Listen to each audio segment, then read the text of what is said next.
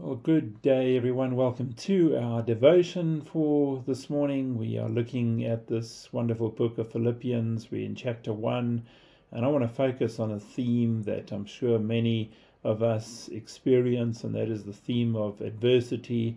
And we are looking at the whole theme of joy in this opening chapter, how we can enjoy life and how we can indeed experience joy even in adversity. And Paul understood that, and he writes in Philippians chapter 1, and in verse 12 he writes, "But I want you to know, brothers, that the things that happened to me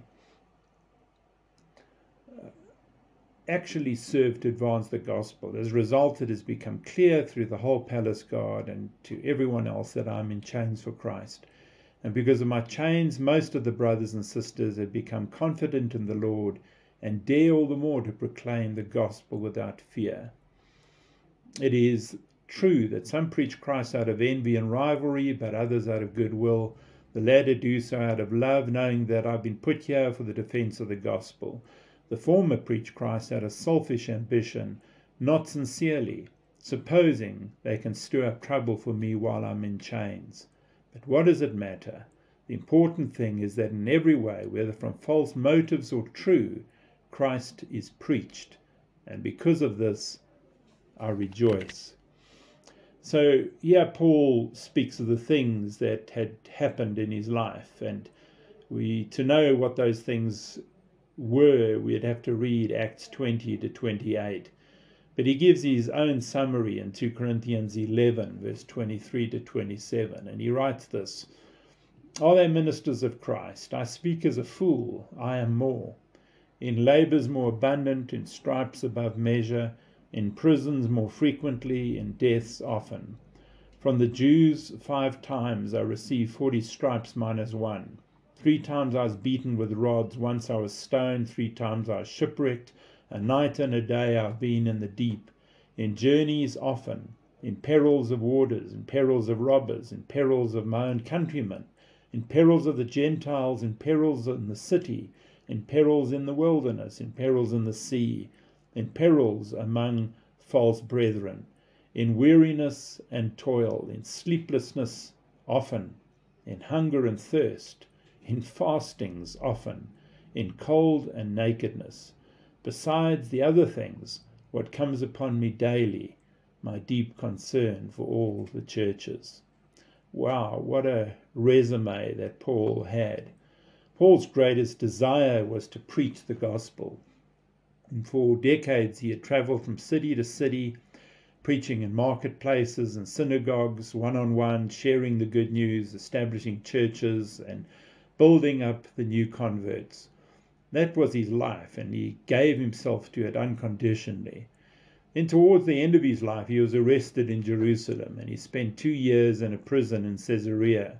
And then he was shipped off to Rome. You can read all about this in the book of Acts, where he spent another 2 years in prison. How could he pursue the call of God locked away in a jail cell? His desire had always been to go to Rome as a preacher, and he ended up going as a prisoner. And so in the midst of his disappointment and adversity, Paul found a way to drink from another well, the well of joy. And I often wonder about the trials and the setbacks, the disappointments we face. We could make a long list of them. Some of us have known what it is like to have lost a child whom we thought we would see grow up, to have laid rest a parent whom we thought would watch their grandchildren grow up, to face some debilitating disease which threatens to take a life before you're really ready to give it up, to lose a spouse or some other loved one with whom you expected to walk a long journey, to face losing a secure job that you'd expected to provide for you until your retirement, to have a friendship you had leaned on and been and nurtured, and suddenly it lies in ashes, to have a child who has become wayward and just broken your heart through their rebellion, to have some kind of financial struggle that you've wondered if you could ever recover from, to have a marriage partner suddenly leave you, to be betrayed by those that you trusted, and a number of other midlife issues. Just to mention a few, the list could go on. And the question really is, can God take these kinds of circumstances and work them for good?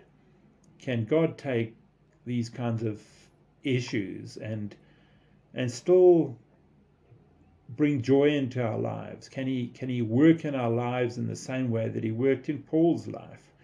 Can we consider it joy, as James says in James 1, when we face trials of many kinds?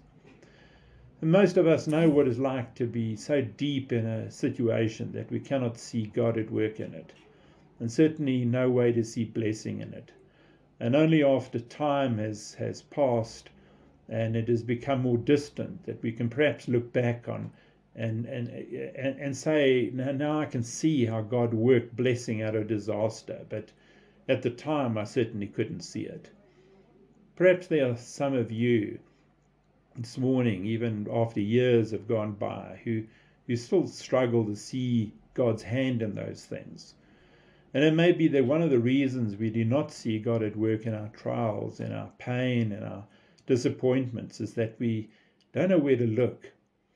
I've used this illustration before, but I think it really highlights the point of the economist who had been asked to address a group of university professors about the looming recession in the country. And certainly we know about that because we seem to be entering one right now. And to explain its long-term effects. And she walked up to the wall on a large piece of white paper. She took a pen out of her pocket, walked over, and made a small black dot right in the middle of the paper. She turned to the audience and asked them what they saw, and one after the other, they responded almost irritably, we see a small black dot. And then she said, yes, there is a small black dot, but not one of you said, I see a large sheet of white paper. That concludes my speech. I think that's quite profound, because sometimes we are so close to a thing that all we see is the small black dot, the pain, and we do not see the bigger picture. Where do you look to find God's handiwork, his fingerprints in the midst of trials? Paul helps to show us some of those places. And if we read up to verse 18, as we did, we can see some of the places where we see God in the midst of our trials.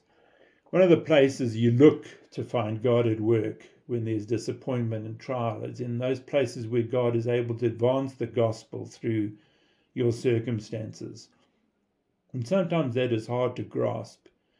We need to remember that from the time sin entered into God's creation, God has been at work in bringing people separated from him back into relationship with him. And that has been God's divine purpose all along. The question is, how can God use my circumstances to further his plan of salvation, or to do his work in me, to change me from the inside? That would surely be a cause for rejoicing, to know that God can even use our pain and our trials to accomplish his purposes. And so Paul says in verse 12, I want you to know, brothers and sisters, that what has happened to me has served to advance the gospel. So in what way is the gospel being advanced in your life through whatever adversity you're going through? And as we mentioned, sometimes when you're too close to something, you can't really see God's hand in it. But maybe we need to step back and just look to God and ask him, what is it that he's working in our life through whatever we're going through? And we're going to look at this a little closer, especially this whole phrase, advancing the gospel, and see how God advanced the gospel through Paul's circumstances, and indeed how he can do that through our own.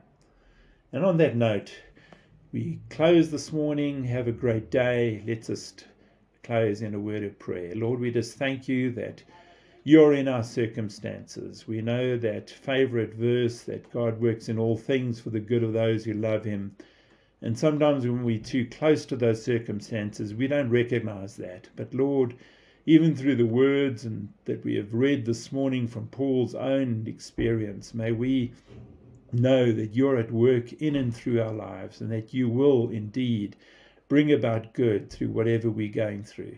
And so we just pray that we might keep our eyes on you, and that we might step back and just put our trust in you. And so we just thank you for this day. We just pray that your blessing would be upon us and our loved ones as we go into this weekend, Lord. May we continue to live our lives for your glory, and to honor you in all that we do. We pray your blessing on us now in Jesus' precious name. Amen. Amen. God bless you. Have a great day. Have a great weekend.